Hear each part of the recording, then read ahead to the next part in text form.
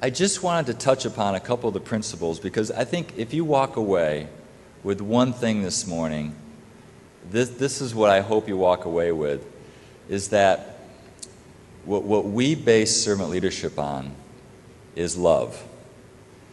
And it's right out of 1 Corinthians, and we're very open about it. But it's not love like you think about it. In America, we always think about love as an emotion, as eros love for the Greek.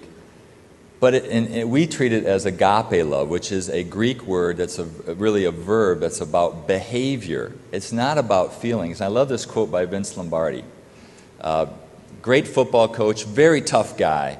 Every players were fearful of him.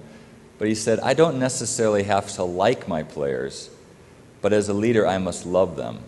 Love is loyalty, love is teamwork, love respects the dignity of the individual.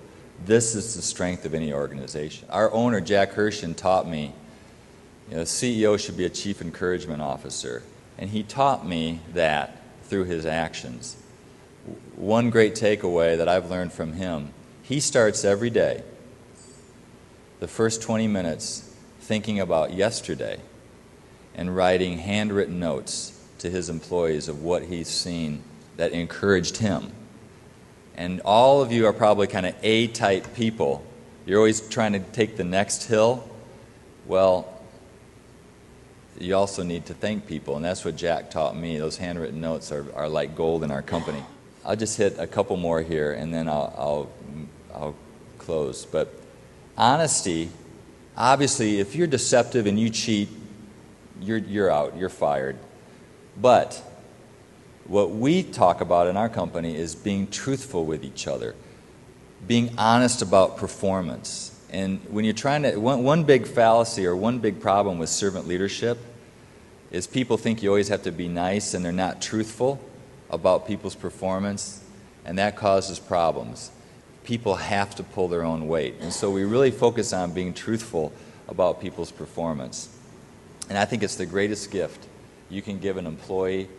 And I know when I look at the best bosses I've ever had, they were the ones that challenged me and made me better. And then finally, commitment. It's really easy to talk about servant leadership when things are going really well. But when the numbers aren't there, and things are really stressful, and a lot of you and a lot of us are in very stressful situations right now with this economy, sometimes it's hard to keep it going. But we try to show commitment to what we're about. For one, we always give a servant leadership class. Any new supervisor goes through this, and we give this statue of Jesus washing Peter's feet. But we're really clear, because we have non-believers, we have quite a few Jewish people working for the company, a lot of agnostics, maybe a few atheists, not sure. But we say we do not care what you believe, but we do care about how you behave. And we do model our principles after Jesus. And you may debate who he was, but you can't debate that his leadership style was incredibly effective with those that he led. The other thing we do, we try to put our money where our mouth is. This is the 2x2 matrix. It's not overly complicated, but on the vertical axes is the numbers that all of you are measured by, and me too. Are you hitting your budget? Are you hitting your numbers? The horizontal axis, though, is are you hitting the values? And if you're doing it in the right way, according to those 8 words, we give you the best raise in the upper right-hand corner. You're a high. If you're a low, you're probably going to be seeking employment elsewhere. But and we do let people go and have done that. But we try to put our money where our mouth is.